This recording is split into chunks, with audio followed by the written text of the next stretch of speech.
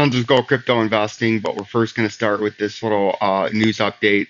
Lightning speed, Taro wants to abolish cross-border payments, disrupt the market. Uh, have you heard about Taro? It's important proposal for the Lightning Network that Lightning Labs introduction in April.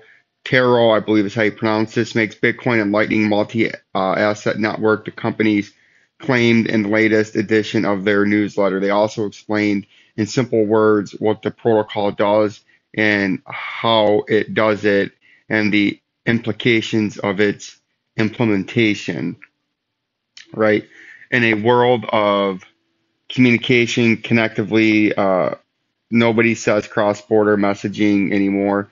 Taro promises to do the same thing to cross-border payments by decentralizing the entire global FX market into a protocol that can run on a Raspberry Pi by anyone, anywhere. And the Lightning Labs,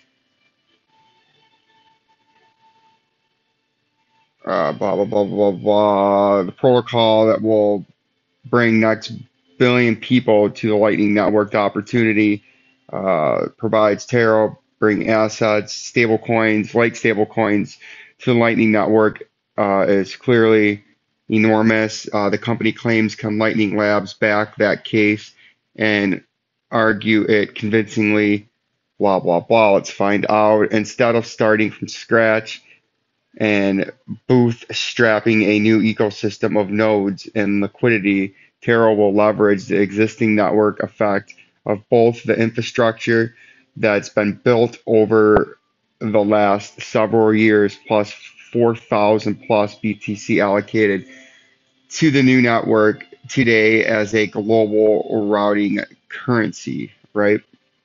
So this is big news. We're going to pay attention to this to see if they can actually do this and the effect that it'll have, and is it a game changer and a crypto changer as far as the protocols and the blockchain goes, right? So we're going to pay close attention to this and see what happens. According to the Bitcoin layer, a global capital market operating on top of Bitcoin denominated financial rails is inching closer with each new on-ramp, and the Taro protocol and all of the assets it would bring to the Lightning Network and making of an on-ramps back to Lightning, blah, blah. A community bank could issue a local stablecoin on Taro, and it would only need a handful of nodes of liquidity provided to make a market between a local currency and the BTC core of the Lightning Network to be connected to a global community of buyers and sellers. No permission no permission required. They'll never see it coming. No permissioning required. According to the Lightning Labs, Bitcoin renders cross-border payments. Stablecoins are a huge business, and so are cross-border payments. The intersection between them, Taro stands tall. Visa's 65% operating margin is one of the highest of all the companies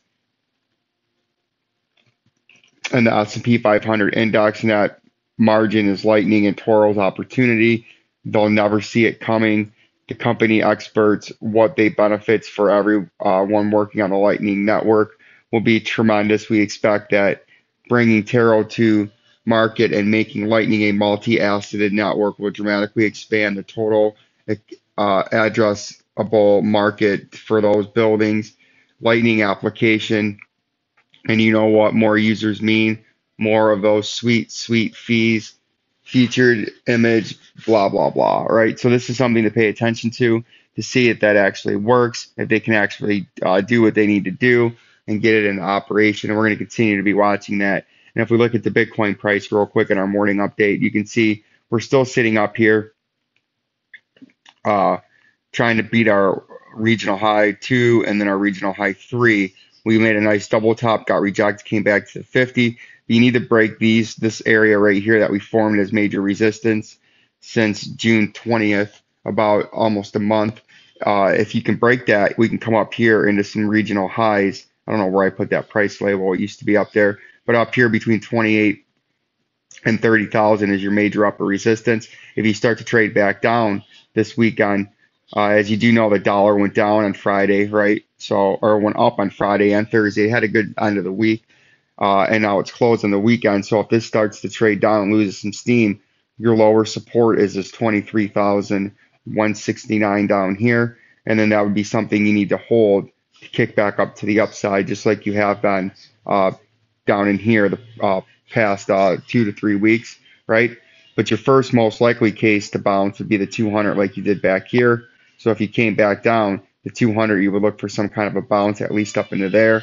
Even if you were to come down, then you would come down to your 23,169. And if you do break that 23,169, let's zoom out to the 3 hour time frame.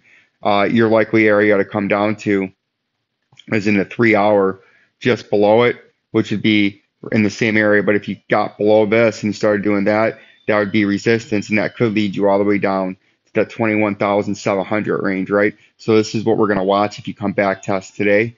Is this lower support that used to be upper resistance that was flipped to lower support after it broke out, and your upper, there's our little price target, your upper resistance today, if on some kind of major pump, if you can breach those old three highs that we just talked about, is up there about $28,000.